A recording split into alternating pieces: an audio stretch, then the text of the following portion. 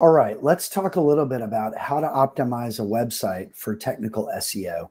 So again, technical SEO is improving the back end of the website, how it's delivered, how it relates to search indexes so that it's faster and better overall so that search engines can have higher confidence in it. Let's go through some of these big ideas step by step and understand how to optimize a website for search engines. Number one, secure your site experience. We talked about this before, but it's SSL. So doing a scan of your website to make sure that all elements are being served through your secure certificate.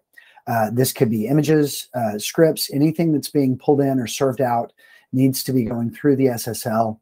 And so that is going to improve your search engine rankings. Next, make your site mobile friendly. We've talked about responsive design. This is real key. If there are elements on your page that pop and jump around after the page loads, especially on a mobile device, this is going to be a bad user experience. Google can see that, and they're punishing websites that don't load properly, fast and properly, for especially the first paint of content, the first screen of content that someone sees. So making your website mobile friendly is really important now for SEO. Next up, eliminate dead links.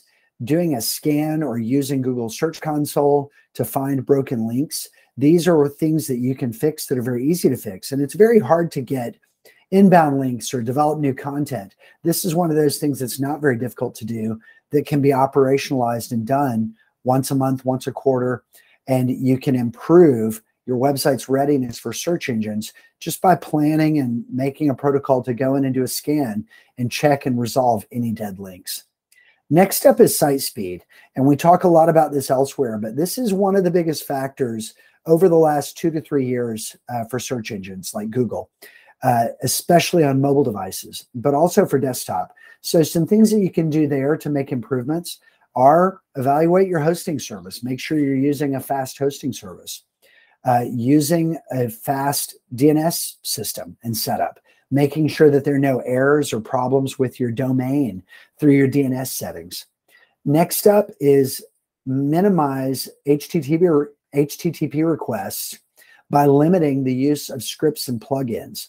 Every time, if you're on WordPress, that you add a plugin, you're adding essentially a set of things that have to happen to make the website work, even if you're not using that plugin a lot. So getting rid of any plugins you're not using in WordPress is a good thing. And also having an evaluation of your website's page speed to understand which scripts might be spinning or causing some, we call it a memory hog or a memory drain. Finding those problems in your setup and eliminating them is a good thing to do. And the Google Page Speed tool will point you to which scripts seem to be causing most of the trouble. Often when we get into a website and we start troubleshooting page speed, we find a lot of things running that are not in use.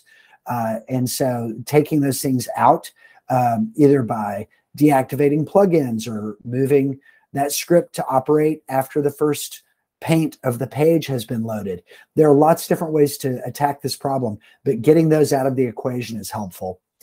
Next up is using CSS, making sure that it's working well, using images that are as small as possible without a degradation of quality, compressing your web pages. There are a number of ways to do this, sometimes with content management coordinated plugins. So for WordPress, you can compress content to make it serve faster. And just overall minimizing code. There's some things called Minify, some resources that are out there. And using Minify either as a plugin on WordPress or just as a concept to reduce the amount of code that has to be sent and served out through an HTTP request, that can really change things. So looking at the Minify resources guide is a good idea, but it's also just a mindset of lighter, faster, better. All right, next up, duplicate content. This is a big topic. We've talked about it elsewhere, but getting rid of any different multiple paths to the same material, even if you're just excluding them from search indexes in your robots.txt file, but being aware of those and excluding bad copies that you don't want indexed. This could be like a printer-friendly version of something, or it could be where you have multiple ways to get to something that creates different URLs. You can get rid of those. Make sure that you have canonical URLs, and make sure that you don't have in your search index competing versions of your own content, such that you're sort of deflating the value of your content and it's not ranking as well as it should. So yeah, duplicate content. Next up, develop an XML sitemap, making sure that you have sitemaps running on your site, knowing when they were added, how they're maintained, making sure that when you update content on your website, your sitemap is automatically updated. And as we've mentioned elsewhere, considering a sitemap for your video content. If you have a video content heavy website experience, you can increase and maintain the positive confirmation of that content being indexed by having your own XML sitemap for video content. Next up is consider accelerated mobile pages. This is something that's been a big deal or not a big deal over the last, goodness, probably 8 or 10 years now. But AMP is a tool from Google. It's a way to compress your content and make a stripped down version of it to show to mobile users. You have to make decisions here if that's the experience that you want to offer. Google likes it because it makes super fast pages. And Google's a service business. They want fast pages for their users so their users don't go elsewhere. Well, for you to have fast pages helps Google have fast pages in their search results listings. So AMP is a good thing to consider if you have some things that are text heavy and not so complicated that there are a lot of functions on the page. And if you can offer a stripped down experience and be the search result that gets there faster, Google will smile on that. Next up is a similar idea, using structured data markup. Structured data markup is a way to take data that either appears in tables on your website or just as an interstitial element or an aspect of maybe a product presentation. It could be specs that get popped open or inline content that shows specs. If you use structured data markup, you can tag all of that content in the way that your website works and have that content transferred and ready to show directly in a search results listing. Some really good examples of this that I like to go to are events data. I'm in Nashville, we have a lot of local events. And if you're a small bar that has somebody coming to play and you want to sell more tickets, it would be nice to have that content show up directly in the search results page with, times and tickets available. And it speeds up the ease of the person consuming the information to know exactly who's playing and where and when, and to make a purchase decision so they can then click through and make a purchase. Another way that this structured data markup can be really helpful is if you have a shopping feed. So having that content that you've tagged correctly for Google can also be used to show it in search results pages.